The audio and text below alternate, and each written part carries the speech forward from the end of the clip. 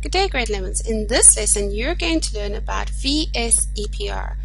What, you might ask, is VSEPR? Well, it's a terrible acronym for valence shell electron pair repulsion.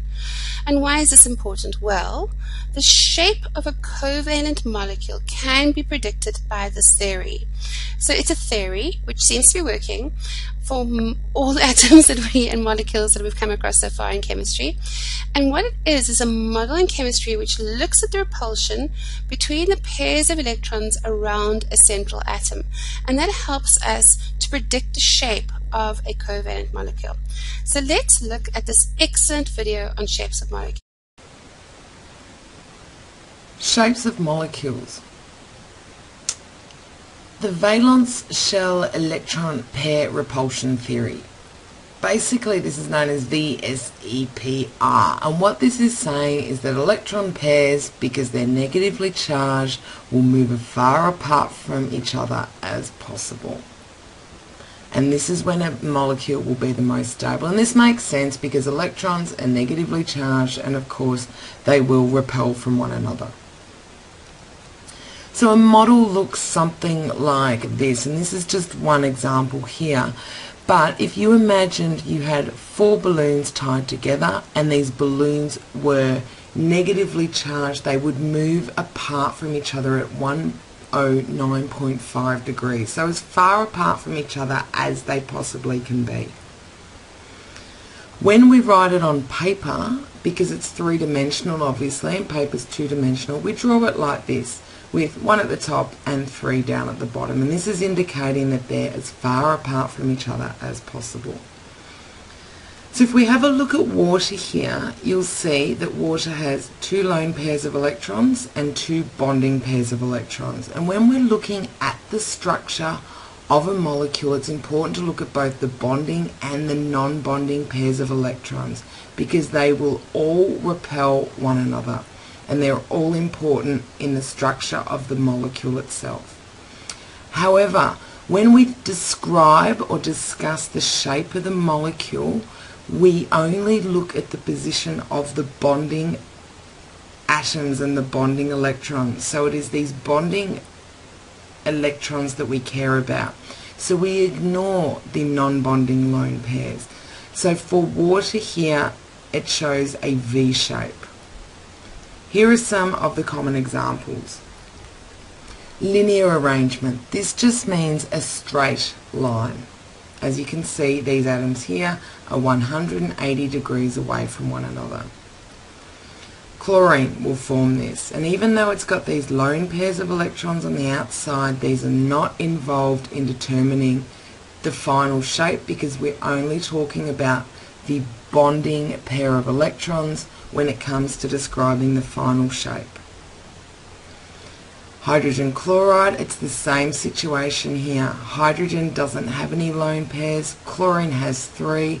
These, however, are ignored when we discuss the shape of the molecule, and it looks like this, a linear shape. Triangular plane.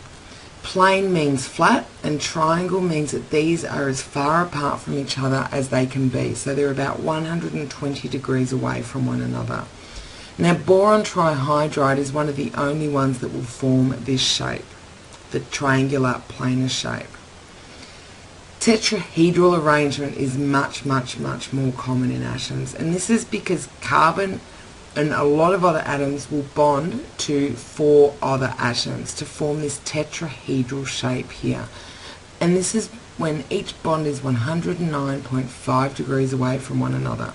So they're as far apart from each other as they can be. Methane's another good example here. So you've got carbon in the middle with hydrogens as far apart from each other as they can be. And this is what it looks like when we do the modelling. Pyramidal shape. You've got ammonia here, which is NH3, but when we're looking at the shape and it's forming its shape, it takes into account this lone pair of electrons on the nitrogen, and thus this will form that tetrahedral shape. However, when we're describing the shape of the molecule, we ignore this lone pair of electrons and we just look at the 3 bonding atoms, and we get a pyramidal shape. And lastly, V-shaped. I showed you this as the original example. And lastly, V-shaped. Water, again, oxygen has got two lone pairs of electrons, which are important in establishing the shape.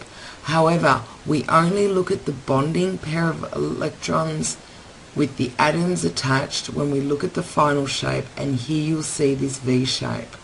The non-bonding pairs would be here and are crucial in forming the V shape of the molecule. So here's a summary. So you've got your linear, which is in a straight line, your triangular planar, which are flat on the ground, tetrahedral, which form at 109.5 degrees away from each other, pyramidal, which is the tetrahedral with the lone pair of electrons, and V-shaped is the tetrahedral with the two lone pairs of electrons, which give it that V shape. Right, grade 11s, I hope that helped you to understand the shape of molecules.